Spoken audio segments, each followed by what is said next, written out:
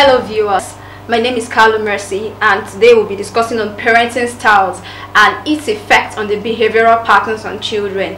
Co-hosting the show with me today is Dr. Zakmayo. And together we'll be divulging the different parenting styles and how it influences our children positively and negatively.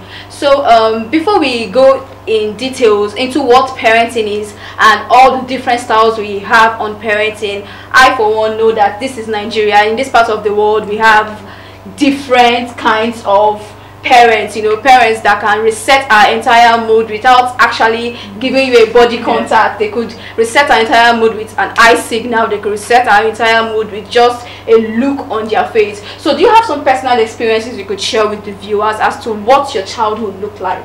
Okay, growing up I would say I had very wonderful and of course memorable experience with my parents.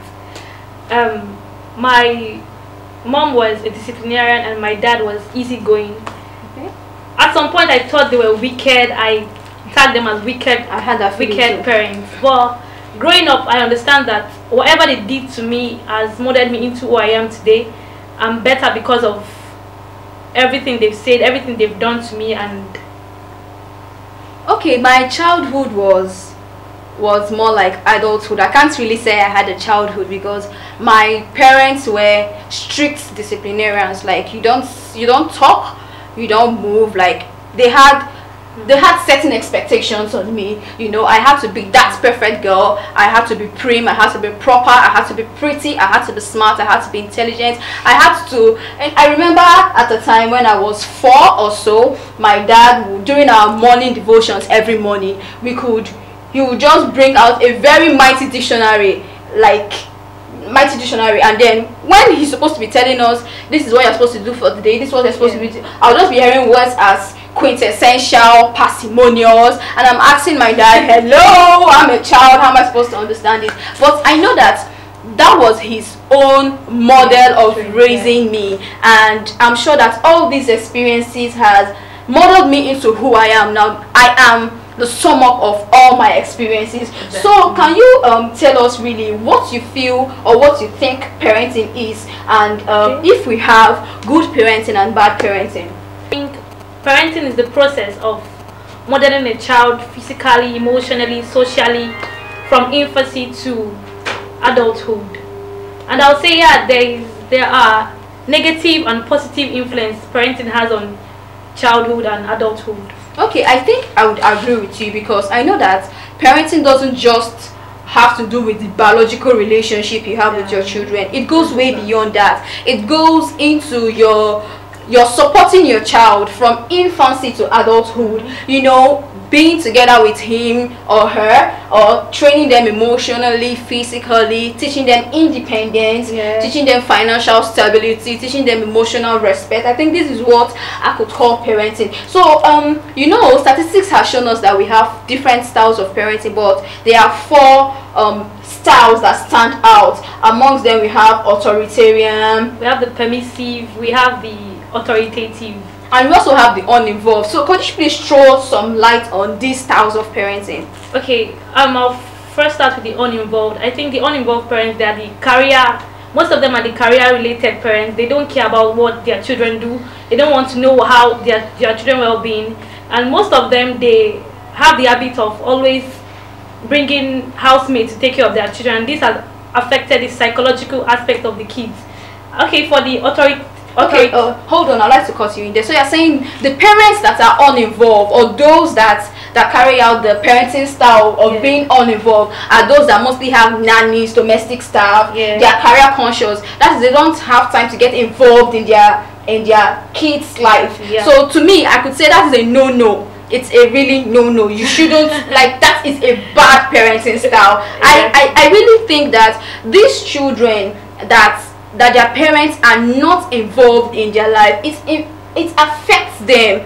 Like when you go around, you see lots of other children, their parents are showing them love, giving them quality time and all of that. It's much more than buying me gifts, because I wouldn't want your, okay fine, I think I would want your gifts and still want your attention. So can you go on ahead with that? Okay, we have the authoritarian parents. They are the ones that are disciplinarian, just as you said your dad, how he is.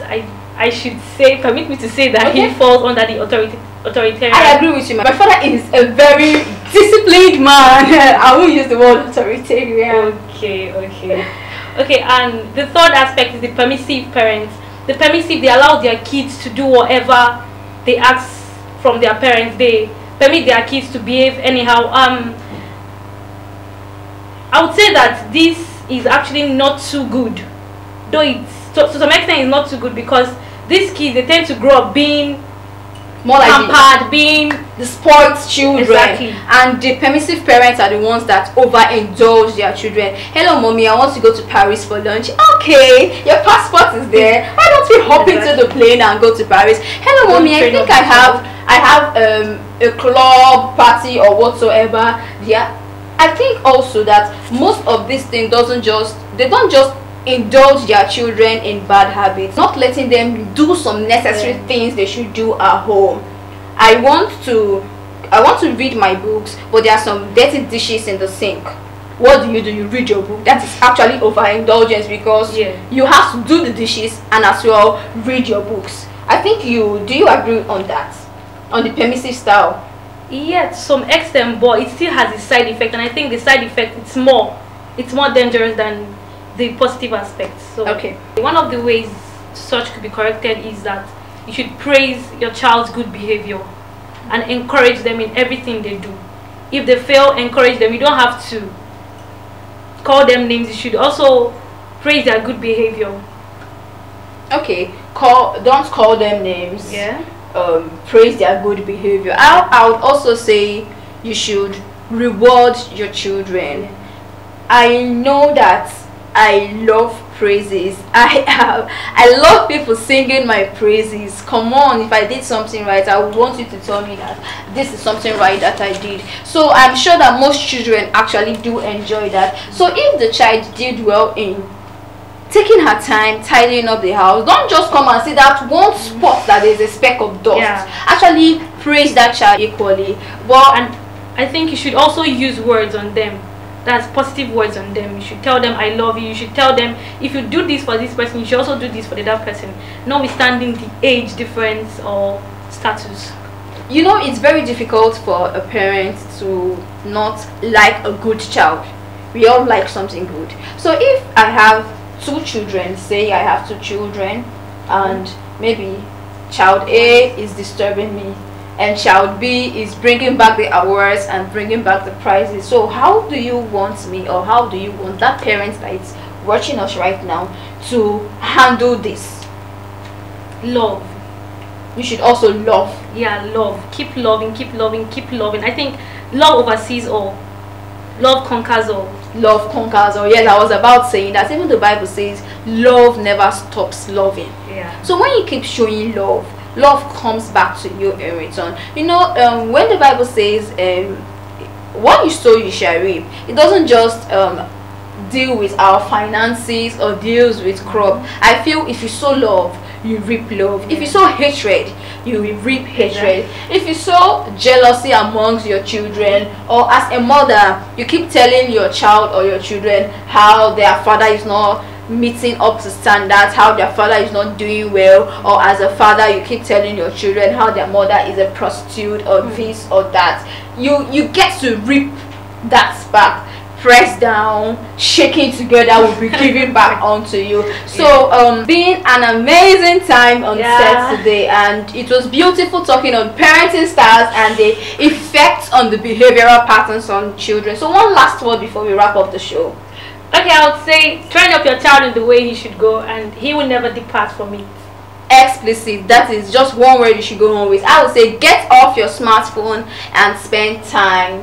Not just time, but quality time. Spend quality time with your children. It's been wonderful having everybody here today. So before we go, I want to say a very big thank you to my manager, Rockland House TV. Thank you very much. Thank you to the editor, the producers, and we anticipate to see you again, same time, same day. Have a beautiful day. Bye. Thank you.